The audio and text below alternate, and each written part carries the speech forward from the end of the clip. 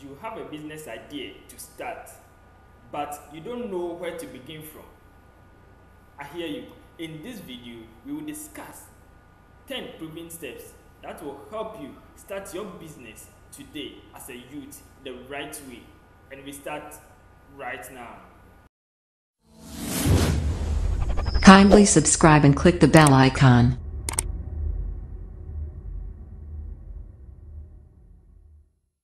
My question for you today is, do you really want to start a business? What are the plans that you have put in place apart from the one that I'm about to give you? Hit the comment section below and provide me your answer. Thank you.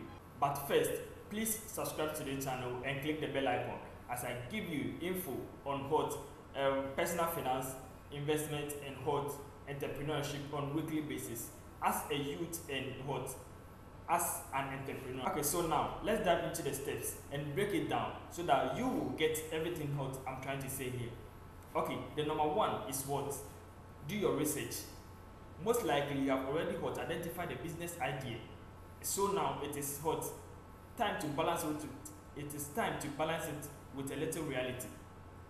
And it is important to do a little research about the market that you are about entering. There are a number of ways to identify this from the market, including what research and what try and error. So as you explore the market, there are some questions too that you need to answer for yourself so that you'll be able to what know your right and the left and know how you will move. These questions include what? Are they anticipating a new product? Who needs it? Is there company offering similar products in the market, and will you fit into the market? All these questions needs to be answered by you yourself so that you'll be able to know how to what enter into that market the right way. The second step is to make a plan for your business. In order for your business idea to be reality, you must have a plan. A business plan is the backbone of what? The success of your business, through from its startup to its growth. And you must make a plan from financing your business through to its what? Attracting what? Customers to buy the product that you are selling and be able to what? Get your returns back from the business that you are doing and avoid any losses, because any business that you will do what? Needs to earn profit, and that's the aim of every entrepreneur. Do not run any business to lose. It is the purpose, or the profit is the main purpose of every entrepreneur. And if you don't have any idea of any business plan, check the description below. I have a business plan for you. The third step is to what? Plan your finances, because your business needs money to operate. Let's do it this way. Starting a small business does not require a lot of money, but it will require some initial what? Investments. Put together a one-time startup cost that will at least cover your what? Expenses on licensing, equipment, branding, as well as what you will need to keep your business running for at least 12 months, that's 1 year. And such things are like your rents, your maybe utilities, that's water bills and what? Light bills, employee salaries, and what? Your own salary, because you have to pay yourself aside from the business money that you are getting. Now that you have a rough numbers in your head, there are a number of ways that you can fund your business, including loans, that's small business loans, grants from governments, and money from family and friends, crowdfunding. And hey, I can introduce one to you if you think you don't have any hot place to get money to fund your business, and that is EGH Recycler. This company helps you raise capital, and it's a free fundraising system that will help you raise up to I think 100,000 or so with a startup fee of only 30 Ghana cedis. So you know what? The link is in the description section below. Just grab it and then what? Start raising the capital and build a business today. Now that you have planned your finances for your business, it is time to choose what? The structure of your business. And this is not the building or anything that you want to do. It is just about choosing from a sole proprietorship, a partnership, or a limited liability.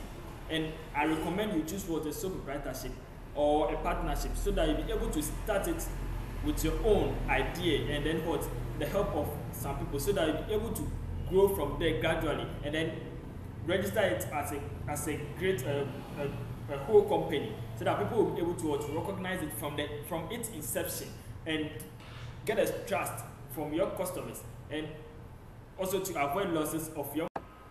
Number 5 is to what, choose a business name and register it. Now that you have researched into the market and planned your expenses to the business structure and everything, you have to choose a name and then register it, so that people will recognize you by that business name. Register it with the Registrar General's department, and then you are free. Now, this one too will move us to the 6th step. That is what, be permitted before. Get a permission from the local authorities and the government from the area in which you operate, so that there wouldn't be any interference from them anytime you are operating your business. This one, just to avoid interference from outside people to your businesses, and then have the peace of mind to run your business and enjoy your profits, and make sure to what, pay your taxes. Number 7 is to choose your accounting system. Small businesses mostly run effective when there are systems in place.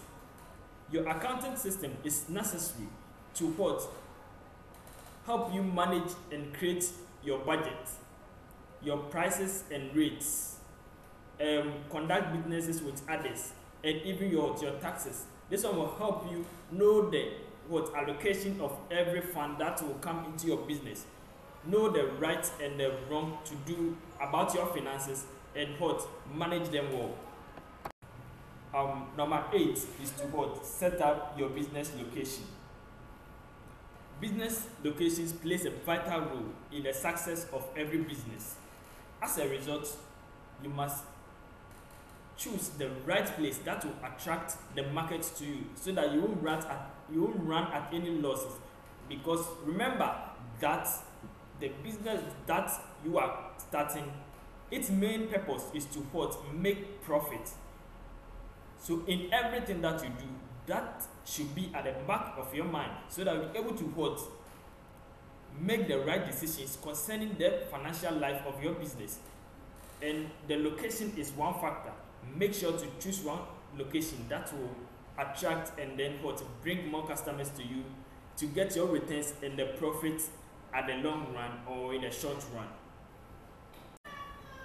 Okay, number 9 is to get your team ready. If you be hiring employees, this is the time to hire them, and make sure you hire the right people for the business. And if you are not hiring anybody, I recommend you start with a family member or a friend that will help you push your agenda, or that will have the same agenda with you, and push it to the top. It is almost done. We are finishing soon. Left only one step, and I can't wait to get to that step, man. Number 10 is to promote your business. Now that all is set for you to get to the road, and even by the time you have already set up the business, now is the time to promote it. Let people know about the business, and there are a lot of ways to let people know your business, through telling people around you, or in the society that you live, or in the area in which the business operates. Using social media nowadays is very, very lucrative, because through social media you can make a lot of customers, and a whole lot, even radio stations, TV stations, and you can be doing the radio stations and TV stations when you think or you see your business improving, because they require a lot of money to do adverts from them, and those people to take a lot of money. So you promote the business as fast as you can, and then make sure you get the right audience to promote your business to. And this is the end of this. And you know what? This is your tip. The tip that I'm about to give you will help you build your business to the level that you yourself will be happy about it. And that is what targeting the right audience. In every business that you do, you need to target the right audience to what? Give them the business or the product that they need. If you are cooking, maybe you are selling food or something, you don't need to go and sit at maybe where. You don't need to be at a mosque or something to be selling your food. It needs to be market or a canteen or a restaurant or maybe a hotel that people will buy from there always. You don't need to be somewhere that they sell phones or computers to expect your market to be hot, moving. Make sure you set the right audience and the right place to what? Operate. And this one will help you move as fast as you can and then into as fast as you can, because money is what you need, and that is why you started that business. Lastly, you must keep in mind that success does not come overnight. Use the plans that you have created and what? See your business grow gradually and increase your chance of what? Success. Know that success is a journey. Okay, if you find this video helpful, kindly share, comment, like, and then what? Bring your friends who might need this idea to also start their business. Do not keep it alone. Share it with your friends. Don't forget to hit that subscription button below and then what? Click the bell icon. Share to your friends, comment, and like it. For now, bye bye. See you next time.